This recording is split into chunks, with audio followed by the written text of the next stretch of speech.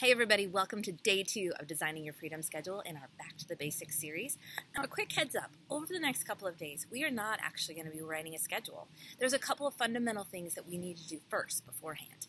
And so today, it's all about values. It's all about priorities. It's all about figuring out what is truly important to you and truly important to the people that you care about most.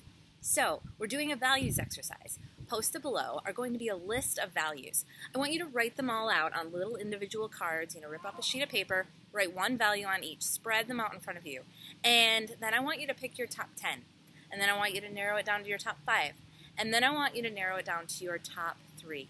What are the 3 most important values that define who you are and what matters to you? Then, I want you to do the same process, but I want you to do it with your family.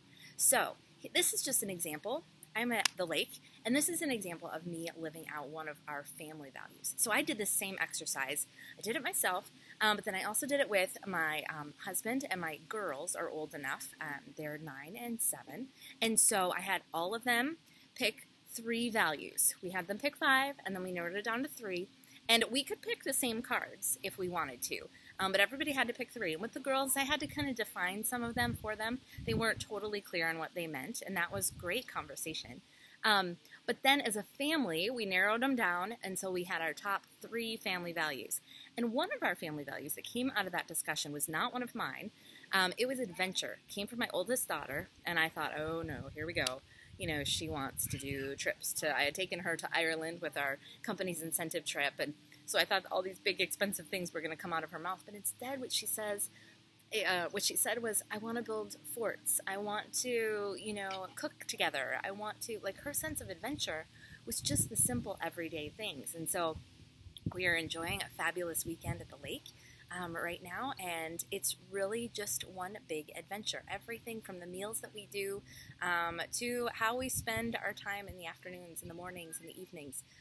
Each is just kind of a creative process that they help us come up with together. So values are so important, so don't shortchange yourself here. So I want you to go through this process, and when you're done, I want you to post below what your top 3 values are and why you came to those values. Then I also, if you did this with your family, I want you to post also what your family values were and kind of how you came up with that, with those 3 values and what that process was like for you. So that's your action item. Can't wait to see you post, and stay tuned for day 3. Bye.